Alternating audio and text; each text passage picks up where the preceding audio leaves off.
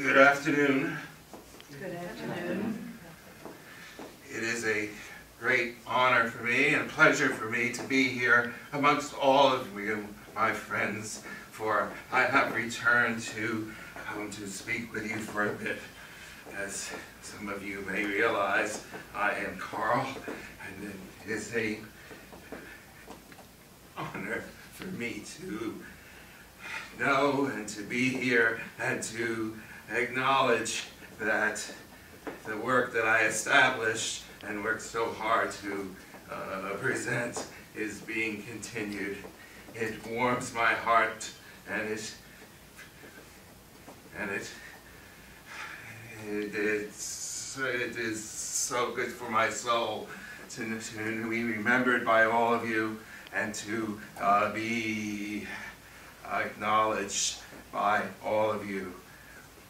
I do not wish to dwell on the past, but I wish to share with you what is happening as far as the world that I now live in, because while I taught so much about the world of spirit, to actually experience it and to live in it, I have found that it is a bit different than I expected in some ways.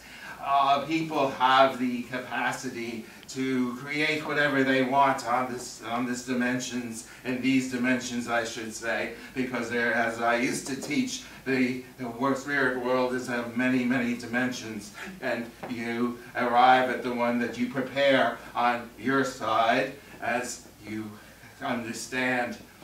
But once you arrive into the level that you have attained, it is very different because you can choose what you wish to do. I have been involved with continuing teaching people about the gifts of the Spirit and how it is we are able to communicate with our loved ones back in the physical world.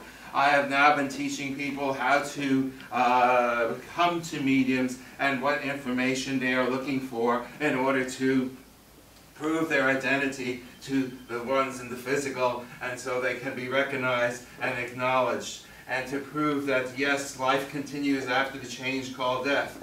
But it is here that we are teaching people how to accomplish this communication. Many people are excited by this, and many people just aren't interested. As there are some people who have been brainwashed into their ideologies, and they still remain in that brainwashing and in that mindset and in that limited set of knowledge. And they do not believe that communication between the two worlds can happen. It is an impossible task to break their knowledge base, to enlighten them, just as it was so difficult when I tried to do it on your dimension. It doesn't change.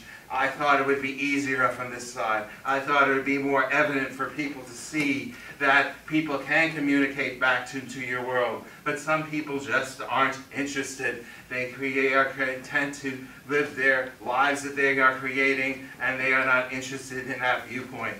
So it was a bit of an eye-opener for me to discover that it is just as hard to teach on this dimension in the spirit world as it was in your dimension. I thought it would be much easier, so it was a surprise to me.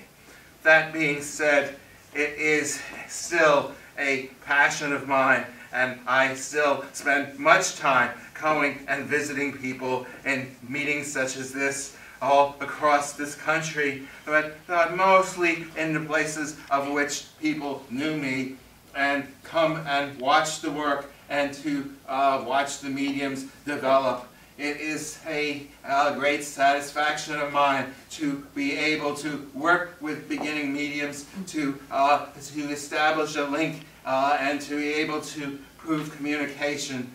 It is a kind of a coach, as you might say. I can stand by and help the spirit relative who wishes to communicate, and tell them what to say, tell them to describe themselves and what they did and what they wish to say. And it's that I kind of coach them as to what to expect and what to say to the medium so the medium can repeat it to the person in the physical world. It is exciting work for me, and it is rewarding as it was when I was on the Zerk plane.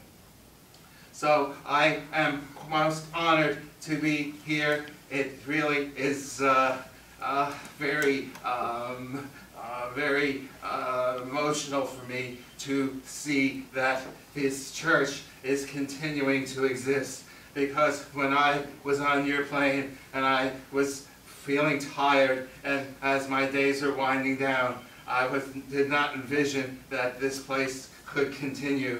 I had kind of did all I could and given all I had, and I really had this burning desire to go back to my home of the South, and I wanted it to continue, but I at that point didn't have the energy to continue to plant the seeds and to start it down south. So it was a great pleasure to have it reestablished and to have it grow here in the North again, and to be remembered by so many of you so fondly.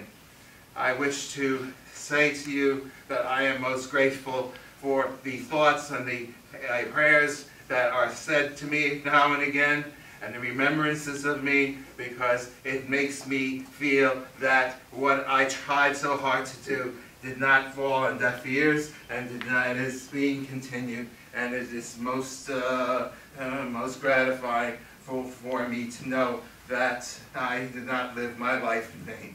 So I thank all of you for continuing to support this church and to support the mediums who come here, and to, most importantly, to continue your education in spirituality and in the gifts of the Spirit, to continue your education, to continue your enlightenment, and to keep yearning and learning and growing, so that when it is your time to cast aside your physical body, you will wind up in the higher realms of the world of spirit. And that was always my goal, for people to become educated in the gifts of the Spirit. So I'm going to leave you at this point with my profound blessings and my humble thanks to all of each and every one of you. My blessings to you. Blessings to you.